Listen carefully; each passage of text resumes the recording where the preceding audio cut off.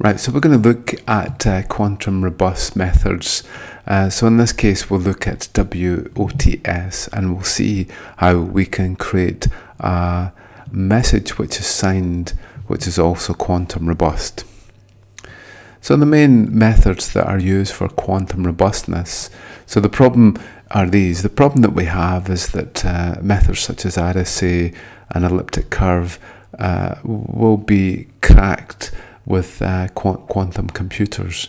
So we need to move away from those types of methods and move towards these ones.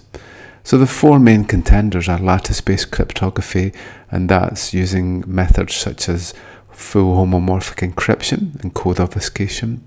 We have code-based cryptography, which are more focused on the linear codes that we use in data communications and both vector multiplication. We have multivariate polynomial cryptography, and finally we have hash-based signatures. Okay, so I have examples of each of these types, but in this presentation I'll concentrate on hash-based signatures, how we can use our traditional hash-based methods and make them quantum robust. Okay, so this is what we do when we sign data. We generate a public and a private key, and Alice in this case wants to prove her identity. So what she does is she takes some data, such as the message that she's sending to Bob. She then encrypts that with her private key, or takes the hash of the message and encrypts that with her private key. She sends that over with her as signed data, as the signed message. Bob will then check the signature that has been signed by Alice, and also that the data is valid with Alice's public key. So as I said, RSA and elliptic curve are the typical methods that we use just now for this type of signing process, but those aren't quantum robust, so we need to look at new methods.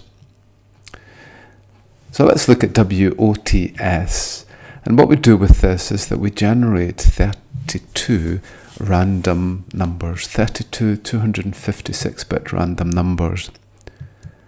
What we then do is for each of these random numbers we hash 256 times. So we hash again using the SHA-256 method. Okay, so we're using SHA-256 and we go around and keep hashing 256 times. So that then gives us as an output a 256-bit value. And we do that for each of the values that we have, from our first value, that's our private key 0, to our 32nd value, or private key 31. So in this case, our private key is the 32 256-bit random numbers. We don't release these are our private keys. So as I said, each of them is hashed 256 times using SHA-256. We then end up with our public keys, which are 32 256-bit values. Each of those values is the private key hashed 256 times. With our hashing methods such as SHA-256, it is not possible to determine what the original value was based on the value that we have as a result. So when we're encrypting, when we're signing our message, we take the message and we take a thumbprint of a signature of it, SHA-256. We then end up with 32 8-bit values, N1 to N32. So now what we want to do is to be able to sign that with our private key. So what we do is we take each of our private keys, okay, for each of the positions, and we hash 256-bit take away the value of the 8-bit value. So if the value was 10, we will hash it 246 times.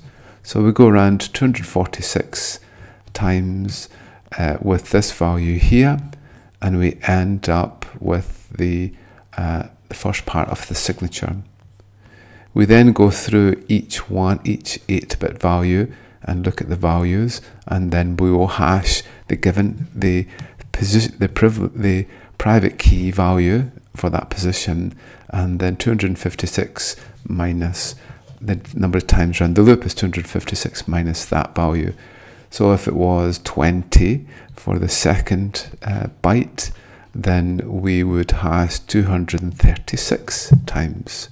So that's a 256-bit hash, because we're using SHA-256 then. Okay, so we will end up with 32 of these 256-bit values for our signature. We then, when the other side wants to prove, and we'll just expand here, when the other side wants to prove the value, they will take the message that they receive, they will then put it through a SHA-256, and they will end up with the same N1, N2, N3, N4, and so on. So they check each of the bytes, the 32 bytes within the SHA-256 signature, and they will hash it for the number of times of the value. So in this case, they'll take the signature and then hash it N1 times. And because it's 256-bit minus N1 is the times it's already been hashed, when the receiver hashes by N1 times, so if that was 10, they will then hash 10 times. And they will end up with the hashed value of the private key, or the private key value for 0, hashed by 256 times. And that gives us what our public key is. And this is our public key here. Okay, so I'll just talk you through that. So when we're signing it, if the value of N1 is 10, we will hash that value to produce a signature for that byte 246 times. That becomes the signature of that byte. On the receiver, when the receiver wants to check that signature, they will then take the value, which is 10. They will know it's 10. They take the message and then hash it. They take that byte at position N1. If that's 10, they will then hash the value 10 times using SHA-256. The result should be the same as a public key. Okay, so it's not possible to be able to find out what the original private key was from that. And that's the way that it works, and it is seen to be quantum robust at the current time. Okay, so that's the WOTS method. Thanks.